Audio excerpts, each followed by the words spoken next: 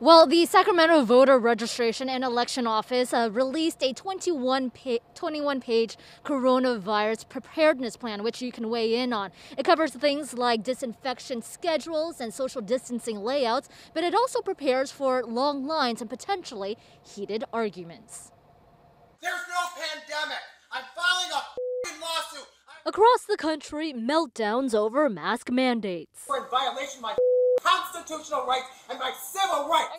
This Miami man was refused entry to a grocery store. And in Dallas, a woman set off after being asked to mask up.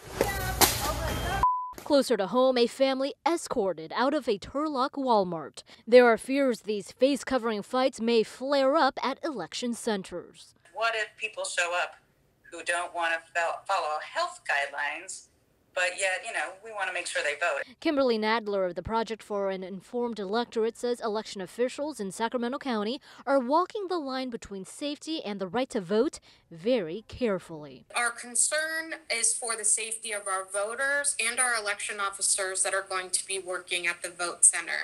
In its coronavirus preparedness plan, the Voter Registration and Elections Office states masks are highly encouraged, but no voter shall be turned away if they are not wearing a mask. In-person voters will be offered a mask if they don't have one, and accommodations can be made if someone refuses to wear one.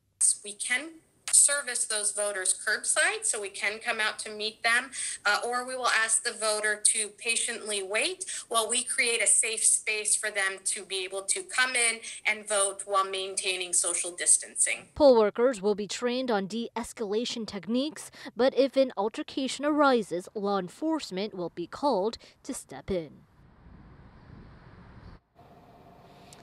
Now, for those who are hesitant of going inside of an election center, officials say there are plenty of options this year, especially with voter choice and mail-in voting.